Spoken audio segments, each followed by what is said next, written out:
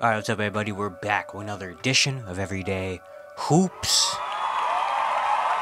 Hope you guys are having a good one. Today, we're going to be talking about every series after one game. Game ones were this weekend. They were very exciting to watch.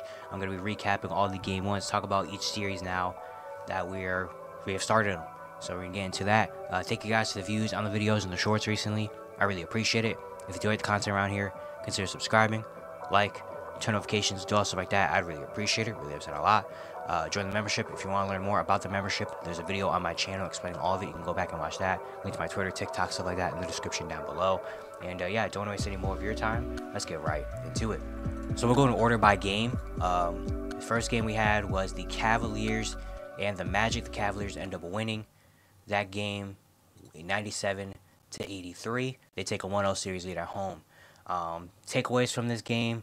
The Cavaliers got off to a great start shooting. They hit their first 5 3-pointers, and then it was from then on they went 3 for 25 for the rest of the game from three. They had that little advantage at the start, but yeah, it was a very gritty type of game, which is what we all expected. Kind of what I said in my playoff preview video. Don't expect this to be a high scoring, sparks flying, like offensive sparks like type of series. It's gonna be a defensive series, and whoever really is gonna be able to hit the three ball well is going to win this one, and the Cavaliers were the one today. They shot 8 for 30, while the Magic were 8 for 37.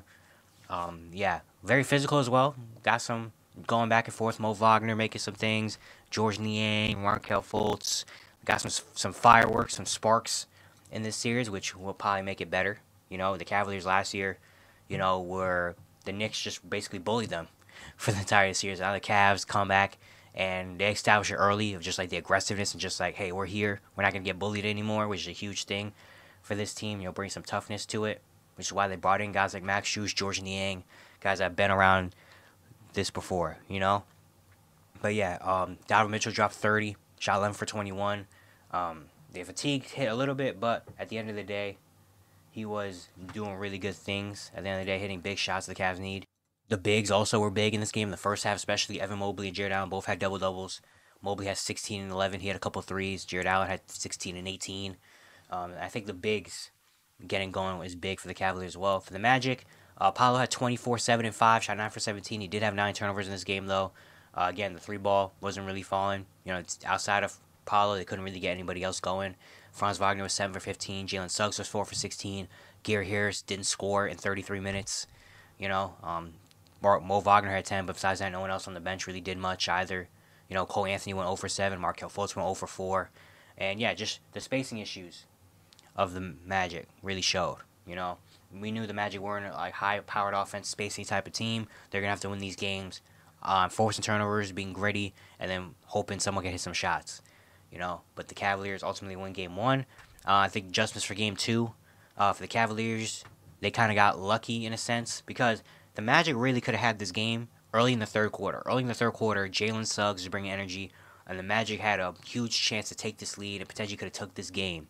It took a lot of momentum, but with the spacing issues, they got a lot of open shots from guys like Jalen Suggs and Franz Wagner, Gary Harris couldn't convert, and then what ended up, it was a 3-point game, I want to say, and the Magic could have took their lead, but instead, Donovan Mitchell started hitting a couple shots. They were down 10, and from then on, the Magic just couldn't really find anything. So the Magic need to take advantage of those runs when the Cavs are missing and they are forcing turnovers. They need to get out in transition, hit some quick shots. I think a big thing for the Magic though is they need their guards. They need their guards to do something.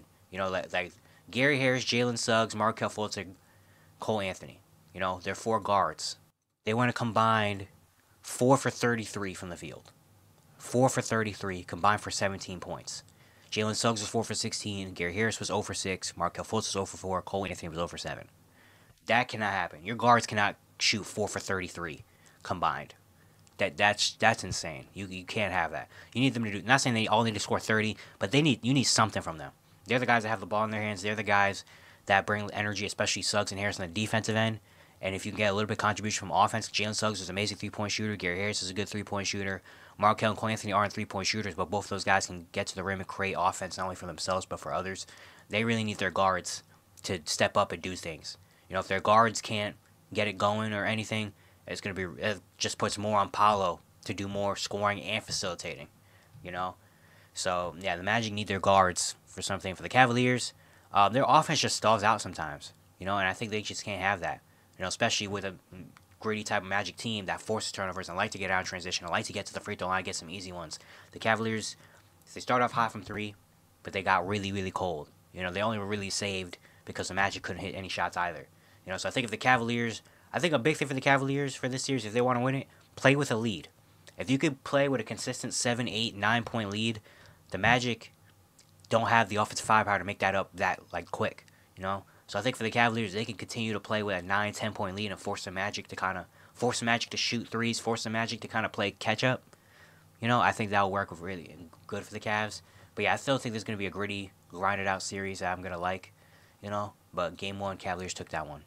Next we'll go Suns Timberwolves 3-6. The Timberwolves end up winning this game 120-95, a 25 point lead, 25 point win. It was a really good first half, and then the second and third quarter, Minnesota outscored Phoenix 34-23 in the second, 31-21 in the third. Anthony Edwards had 20 in the third quarter, and from then on, Phoenix just couldn't come back. Minnesota ends up getting the win. Anthony Edwards 33-9-6 on 14 for 24 shooting, took over in that third quarter. Just an electric moment right there, you know what I mean? And yeah, just him showing, you know, during the regular season, it's been said a lot, he struggled with the Suns. He only averaged about 14 a game against the Suns in the regular season, but we knew that wasn't going to have to stay like that for that long. And Anthony Edwards came out, especially in that third quarter, and just absolutely dominated on the offensive end. Also for Minnesota, it just showed the role player difference. I think that was a big thing, the role players for Minnesota, for Phoenix. For Minnesota, Nickeil Alexander-Walker, 18 points, 4 steals, 4 3-pointers. That was huge. Naz Reid, 12 points off the bench. You know, Jay McDaniels was playing really good on the defensive end. You know, so I think the role player difference. For Phoenix, they didn't really get that much from the role players. You know, Grayson Allen didn't make a shot in 25 minutes. Royce O'Neal hit a couple 3-pointers. Nurkic had just 9 points and 4 rebounds. Eric Gordon didn't score in 21 minutes. Drew Eubanks didn't score in 9 minutes. So just the role player difference, I think, was a big factor in me picking the Timberwolves in this series. Was the fact that I liked the Timberwolves role players and stuff better, and I didn't trust the Suns role players, and it showed in game one. You know, Karl-Anthony Towns also had 19 points, 7 rebounds, shot 5 for 9. You know, wasn't super aggressive, but when he needed to hit shots, he hit shots, and he got to the free throw line a lot as well. So having that is big. Didn't get a good Mike Conley game though. He only shot 2 for 12, had a couple bad fouls and turnovers, which is a rare bad, like not a high IQ Mike Conley game. But you know, I assume it gets better. Rudy Gobert also had a double-double. But yeah, Minnesota, that second and third quarter really just established the energy. You know, they established the energy. They got their offense going with Anthony Edwards. Again, guys like Nickeil, Naz Reid, bringing some offensive intensity as well. Those guys, I mean, Nickeil was a plus 28, Naz Reid was a plus 22. Having those guys come in and consistently give effort, you know, it's going to be huge, especially against a Suns team that doesn't really have that from their bench. You know, and for Phoenix, it was interesting seeing the Minnesota Timberwolves defensive game plan early in this game. Early in the game, well, throughout most parts of the game, when it was the starters, when Beal, Booker, and KD were out on the court, instead of Jay McDaniels guarding KD, Jay McDaniels was guarding Devin Booker. Jay McDaniels was guarding Devin Booker. They had, I think, Anthony Edwards on Bradley Beal, and then they just had whoever else on Kevin Durant. They had Karl-Anthony Towns on Kevin Durant, and they were switching, and they were just allowing KD to go one-on-one with Rudy Gobert, with Karl-Anthony Towns, with whoever was out there. When Beal and Booker were out there, McDaniels was guarding Booker, and they were just letting whoever guard Kevin Durant and say, you know what, KD, go ahead and win. Like, it looked like they were saying, you know what, KD, go ahead. You're going to have to score 50 to beat us. You know, kind of a similar strategy to what the Bucks did back in 2021 when he was with the Nets, where Game 5, 6, and 7, they were like, you know what, Kyrie's hurt, Harden's not 100%, KD, you're going to have to beat us by yourself. You're going to have to put up 40 and 50 to beat us, and he almost did. He almost did. He was a shoe size away. But it's interesting seeing that, and it makes sense because Devin Booker and Bradley Beal are the lead ball handlers of the Suns, and they're the guys that don't not only get themselves involved, but they get the Grayson Allens, the Nurkic's, the Royce O'Neals. They get those guys involved as well with driving, kicking, passing. I mean, Devin Booker, career high in assists. He averaged 7 assists per game. Bradley Beal also played a lot of point guard duty as well when he was there. So I think they were like, you know what, we're going to shut the main ball handlers down and force them, shut them down so that we don't have anybody else score. And you know what? They have so many good scorers. KD's going to be the one. We're just going to let KD do his thing, but we're not going to let Devin Booker and Bradley Beal do their thing. And Devin Booker had a very bad game. 5 for 16, 2 for 6 and 3, 5 assists, 1 turnover, 4 fouls, 18 points. He had a tough game. Jay McDaniels was making his life not easy, So, yeah, I'm interested to see how the Suns counteract that. If they maybe put Devin Booker in more actions or whatever, or if Devin Booker can kind of, find himself. I'm not expecting him to shoot 5 for 16, every game, but with Jaden McDaniels on him, it's going to be really tough. But the Suns just need more from the role players, man. I mean, Grayson Allen was the lead leader in 3-point percent. He just got a new contract. He can't shoot an offer, and he did get injured in this game as well. So we don't really know what his status is for game 2. I haven't checked. But if they lose him, that's going to be huge, Royce O'Neal did his thing, but yeah, Eric Gordon, 21 minutes, 0 for 5. Drew Eubanks, 9 minutes, didn't do anything really. So yeah, they just can't afford that, especially against Minnesota Timberwolves team that has the role players like Nikhil, like Naz Reid, like Jaden McDaniels, who are always going to do something, on either end. So I think, yeah, the Suns need their role players to really step up, but they also need Devin Booker. They need Devin Booker to come in, and they need Devin Booker to be aggressive and do his thing. But Minnesota takes game 1. Very interested to see how the Suns come back. Next, we had Knicks and Sixers. The Knicks ended up winning game 1, 111 to 104. The 7-point win for New York. Very interesting game. The Sixers got off to an amazing start. Joel Embiid was dominant in the first quarter. Then Joel sits. The Knicks start their run with Miles McBride, Bogdanovich, Josh Hart bringing energy. Joel Embiid comes back into the game. Joel Embiid gets hurt again with a knee after a self-lob dunk. Comes down, read at his knee. Sixers don't have a great end to the half. But then Joel comes back in the third quarter. The Sixers outscore the Knicks 36-21 in the third quarter. But then the Knicks come back. Josh Hart makes some huge plays in the fourth. Miles McBride hits some huge shots. OG's defense in them. And the Knicks end up coming back and winning this game. It was a very back and forth game of runs in this one. For the Knicks, Jalen Brunson was only 8 for 26, 1 for 6 and 3, 5 turnovers. Didn't have a great game. Still had 22, 7 and 7. But had a bad shooting night. And the Sixers were playing really good. Tyrese Maxey, honestly, was guarding Jalen Brunson a lot. And he was doing his thing. So shout out to Tyrese Maxey. Just got a report right before making this video said he might not play tonight with an illness.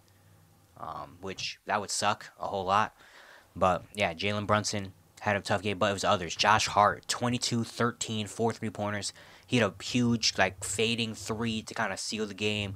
He was just showing what Josh Hart does, making big plays happen. Miles McBride, though, man, shout out to Deuce. Deuce McBride, 21 points, 5 threes, a plus 37. Being a plus 37 in a game that was only a 7-point win is ridiculous.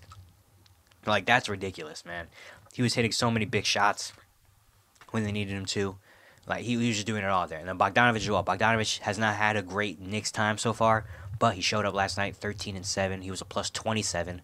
The bench for the Knicks, really. I mean, Mitchell Robinson is too. Mitchell Robinson had 12 rebounds, 4 blocks, playing good defense on Joel. He was a plus 20. So the bench, that's crazy. You look at the plus minus. All 5 starters for the Knicks was a minus, plus minus. The entire Knicks bench was a plus, plus minus. So having your role players come in and do that was amazing, especially when your star player, Jalen Brunson, is struggling to shoot from the field. But yeah, the Knicks was hot. But for the focus on the Sixers is Joel Embiid. He came back. We saw in the playing game against Miami, he didn't look like the best condition-wise. He came out early in this game, was dominant, and then he got injured, came back. He only shot 8 for 22. He was 11 for 12 from the free throw line. He had 29 and 6, or 29, 8 and 6. But yeah, really the focus is going to be on Joel's conditioning and his health, which has been every playoff series he's played in. That's been the one question with Joel. It's is he healthy? How much is he healthy? How is his conditioning? Because if he's still lingering with injuries and stuff like that, it's going to be really hard for the Sixers to win. Good thing is they did get Tyrese Maxey have a good game, 33 points. Kyle Lowry had a great game as well with 4 threes. Just didn't really get help from anyone else. Kelly Oubre was only 3 for 7. Tobias had a bad game, 7 points, 3 for 7. The bench didn't provide anything, really. Nick Batum was 1 for 4. Paul Reed had 4 points. Buddy Hield didn't score. Cameron Payne didn't score. The bench didn't provide anything. The role players didn't. And so, they need Tobias Harris. They need Tobias Harris, man. I think Tobias Harris is a big X factor for the Sixers playoff. Besides Joel Embiid's health, obviously, it's Tobias Harris. Tobias Harris is supposed to be the third guy. Where if Joel and Tyrese got it going, Tobias doing the little things, hitting big shots, playing good defense is their big thing. And if Tobias can't get it going, then it's going to be hard for the Sixers to win, But yeah, really the whole, concern and the big microscope on the series is going to be how's Joel Embiid performing? How healthy is he? How's his conditioning right now? But I think this is going to be an interesting series, man. With Joel playing and being there, it's going to be very interesting. Joel just has to dominate the entire game, not just the first quarter. But yeah, and the Sixers need some help from everyone else. But for the Knicks, Jalen Brunson, he's got to shoot better, obviously. But if their bench can keep doing what their bench has been doing and providing the energy that they have been, man, that's going to be huge for the Knicks. Now we got Nuggets, Lakers. The Nuggets end up winning game one, 114-103. Very tight game. Lakers got off to a great start. We're leading for most of the half. The Nuggets came back at the end of the second quarter. And in the third quarter, the Nuggets outscored the Lakers 32-18. And the Lakers just couldn't really find their way back. Yeah, honestly, I knew this game was over. And the Nuggets were winning. When they were the last few minutes of the half, the Lakers were up most of the half by like double digits ish, in that range. Yet KCP, I don't think he scored in the first half. Jamal Murray had a bad shooting night. Michael Porter Jr. wasn't really doing much in the first half. Aaron Gordon was in foul trouble. The bench wasn't doing much. Like nothing. I felt like nothing was going the Nuggets' way. Yet the Lakers only had a halftime lead because LeBron hit a logo three. Like, if you get that type of half from the Nuggets, you have to capitalize. Against a team like the Denver Nuggets, any little mistake they make, any little thing that they're not doing well, you have to jump on it and capitalize it. And if you don't, the Nuggets are going to find a way to come back and win.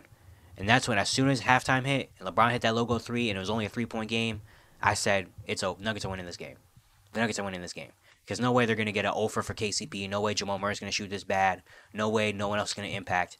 And we get to the third quarter, and Jamal Murray starts hitting shots, KCP starts hitting shots, MPJ starts hitting shots, and now it's like, well, it's over now. Jokic finished with 32, 12, and 7 on 15 for 23 shooting, just being Jokic, doing Jokic things. Jamal Murray also had a great game, 22, 6, and 10, even though he didn't have a great shooting night. He hit some big shots when it mattered, especially in the second half. MPJ, 19 and 8, he was kind of a big component to them starting their run. It was him getting offensive rebounds, hitting shots. He hit 3 threes, 8 field goals. So him doing that. KCP in the fourth quarter had 4 threes in the second half. Aaron Gordon 12, 11, and 7. He was in early foul trouble, but he came back, and the Nuggets ended up winning this game. DeAndre Jordan is playing minutes in this series, which that's a choice that has been made. But yeah, Peyton Watson was good early. He had 8 points, hit 2 threes, but didn't really do much throughout the rest of the game. But for the Lakers, that's a tough one. Because if the Lakers wanted a chance, that was the game. That was the game right there. I think everybody in the league knows that was the game. Even LeBron, even the Lakers know that was the game. Coming in, having that hot start, having the Nuggets not really, look as sharp as they usually do. Taking game one in Denver, taking the series lead was going to be so huge for them. And they fumble it. AD had a good game too. 32, 14, 5, and 4 blocks. Didn't shoot crazy well. Was over 4 from 3, but he was doing everything else well. LeBron, 27, 6, and 8. 10 for 16. After that, D'Lo, 6 for 20, 1 for 9 from 3. Austin Reeves, 2 for 6 from 3. I didn't even realize where Hachimura was playing. Like, there was a point, it was only until like the third quarter where he grabbed a rebound. I was like, oh wait, where Hachimura's out there. Like, I didn't notice him at all. Taurean Prince had 11, but after that, Spencer Dinwiddie gave Vincent and Jackson Hayes.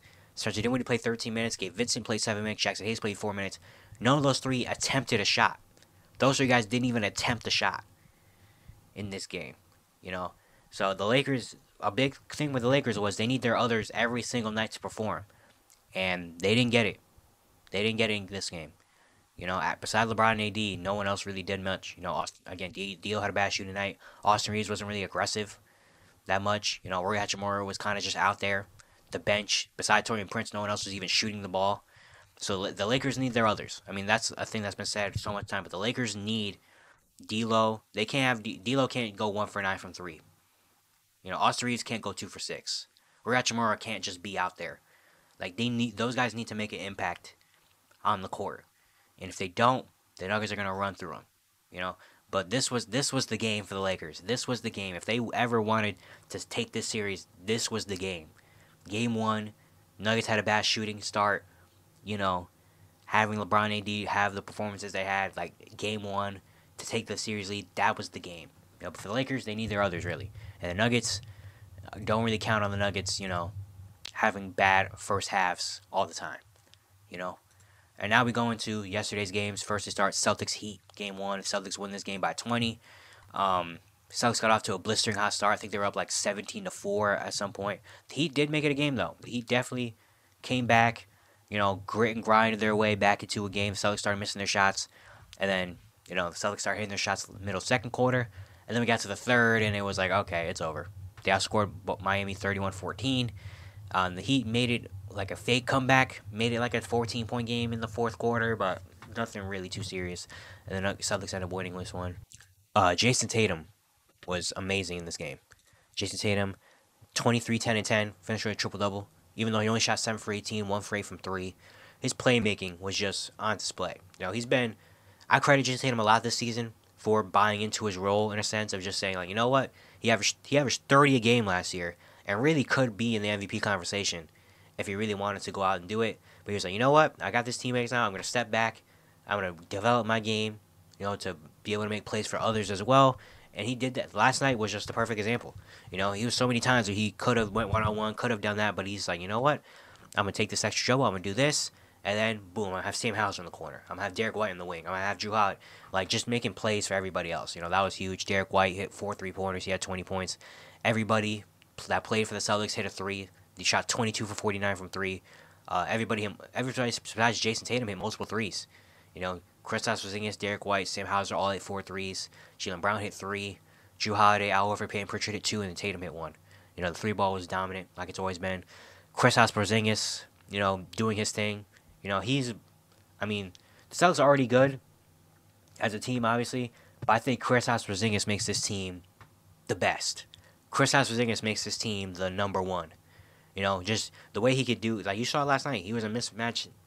He's no one really can match up with him often. You know what I mean? Like the 3 balls he was hitting, the getting him in the post, that little mid-range shot, he knocks it down all the time. Defensively, he was there as well. Just having that there wasn't big. And then the bench too, Sam Hauser in that second quarter with a couple 3s was just huge as well. But yeah, Boston just hitting their 3s, doing their thing. Just being the Boston Celtics. Then Miami, they were in this game a little bit. They had some stretches. They had the defense stretches, playing physical with the Celtics. Getting them into a grit and grind, physical, dogfight type of game is their way. It's just they cannot score consistently, especially when Tyler Hero was 4 for 13. He had a bad night. Bam was aggressive in the first quarter, then didn't shoot again till the fourth quarter when they were already down 22. So Bam finished with 24, but he didn't really do much until the fourth quarter. And he's got to be aggressive every time he's on the court.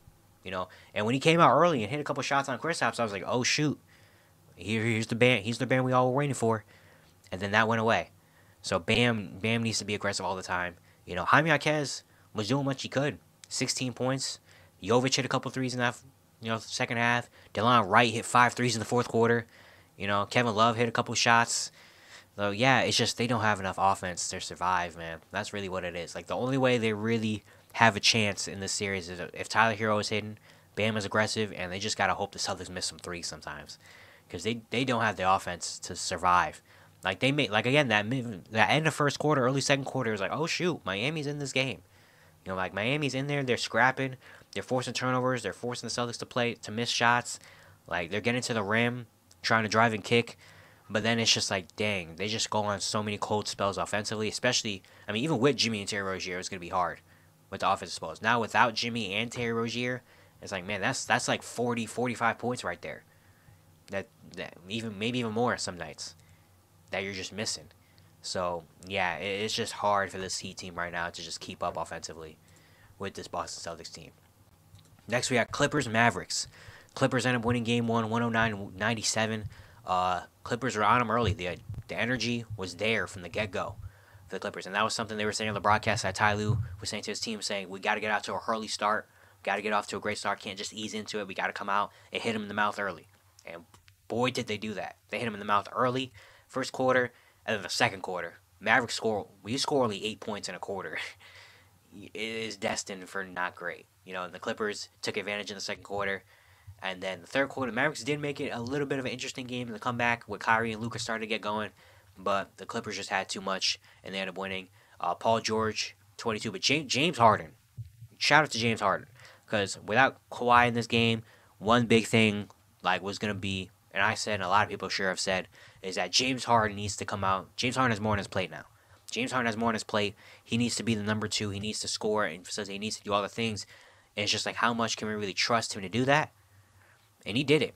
28-8, 6 3s, aggressive, Like, he needed that. Him and Westbrook were just, it looked like 2014 again. Or not even 2012. It looked like 2012 again with Harden and Westbrook.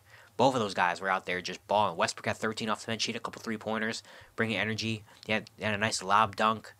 Like, that was nice to see. Paul George had 22 points, hit so many tough shots, especially in the fourth quarter in this game, that were just like, well, yep, it's over when he hit those shots. Zubac had a great game, 20 and 15. They established him really early, established the inside game, to kind of force the Mavericks to kind of look in, and just exposing the Mavericks' size a little bit. But Zubac getting off to a great start was big. Terrence Mann also was 3 for 3 from 3. He had 9 rebounds with 13 points. So, yeah, the Clippers just came out with energy. They came out with energy. Their defense as well. Really impressed with their defense, especially in the first half. Like, they were making Luka and Kyrie uncomfortable, kind of forcing Derrick Jones and Maxi Kleber and Dante Exum to drive, force them to dribble, force them to drive, force them to make a play.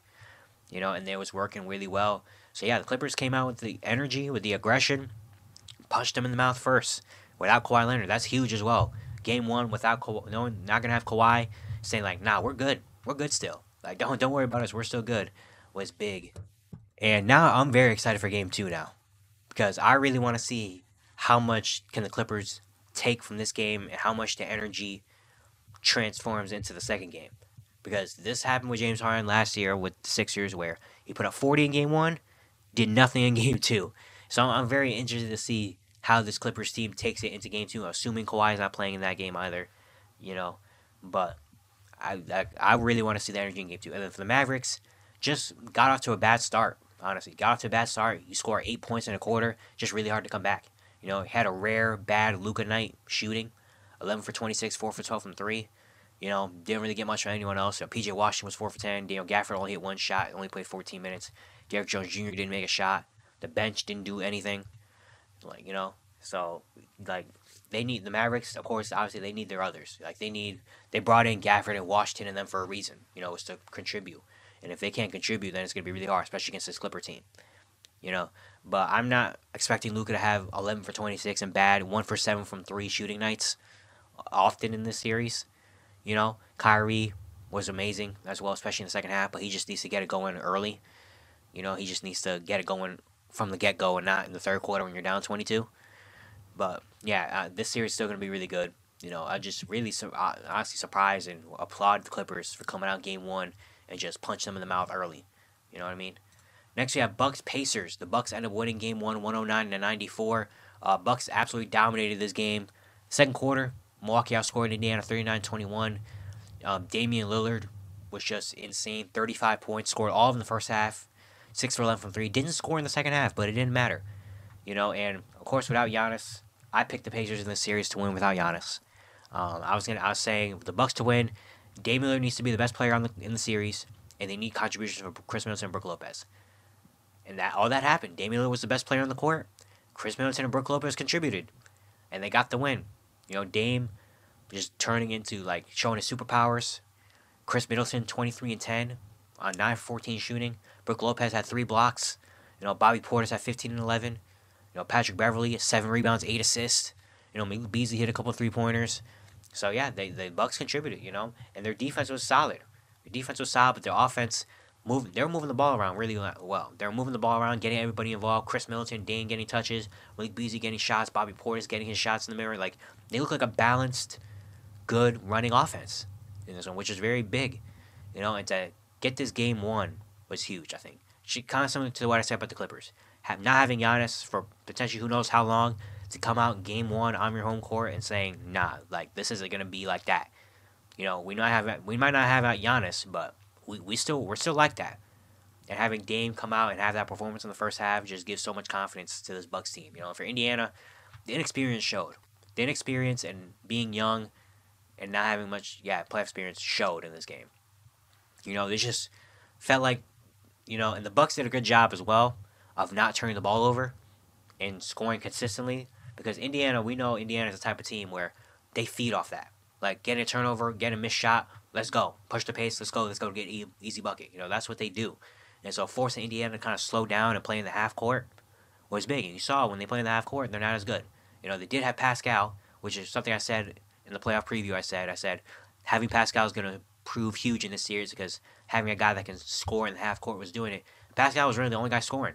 He had 36 and 13, you know? So, yeah, having Pascal is going to be huge. But, yeah, Indiana they also just couldn't buy a three ball, man. I mean, the team shot 8 for 39 from 3, 20, that's 20%. Like, that's just not good as well.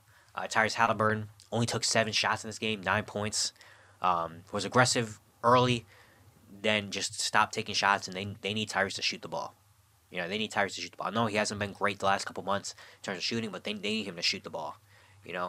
Miles Turner was aggressive. He was 5 for 17. They were letting Miles Turner do his thing. But yeah, Andrew Nembhard 2 for 6, Aaron Nesmith 2 for 9. T.J. McConnell was 5 for 13. Bobby Portis 2 for 6. Jalen Smith 0 for 2. Ben Shepherd 1 for 5. Doug McDermott 0 for 1. Yeah, just didn't really get contributions besides Pascal Siakam, really. So Indiana, yeah, they just need to find a way to force turnovers. And to get out and run, because that's where they're the best at. Getting turnovers, getting out of transition and running. But also, they just need to knock down shots. Like, they shot 8 for 39. A lot of their threes were good shots. Like, a lot of their threes were like open Aaron Nesmith shots or open Ben Shepherd corner threes or something. They just weren't going down. So if they just make a couple more, this is a lot more interesting in the game. But yeah, Milwaukee getting a huge Game 1 win and having Dame have that performance early was big. And then we get the final game, Thunder Pelicans. Who knew that an 8-1, 1-8 game would be the best game of the night? Or the best game of the first round, honestly. And that was Thunder Pelicans. It was a gritty, grinded out game. Not high scoring. Both teams couldn't buy threes. A lot of turnovers. But the Thunder ended up getting the win 94-92. Thanks to Shai Gilgeous-Alexander. He had 28 points, shot 11 for 24. Hit big shots in the matter. Just in the clutch. Just was smooth, calm, cool, collected, and hit big shots. He had that and one on CJ that was just like, dang. Like, that's a tough one. He hit that. J-Dub as well, 19-7. Didn't have a great shooting night, but his shots didn't matter. Chet Holmgren had 15-11 and 5 blocks. He had a huge block to lead to that Shea bucket. And I want to say, was it CJ McCollum? I don't remember who exactly it was on, but he had a huge block in that one. But yeah, this is a grinded out type of game, and the Thunder usually are like a high power offense type of team. Everyone getting involved. It wasn't like that today. Guys were missing their shots. Threes weren't really falling. They shot 10 for 32 from 3. They had 13 turnovers in this game as well. The rebounding, they couldn't grab an offensive rebound.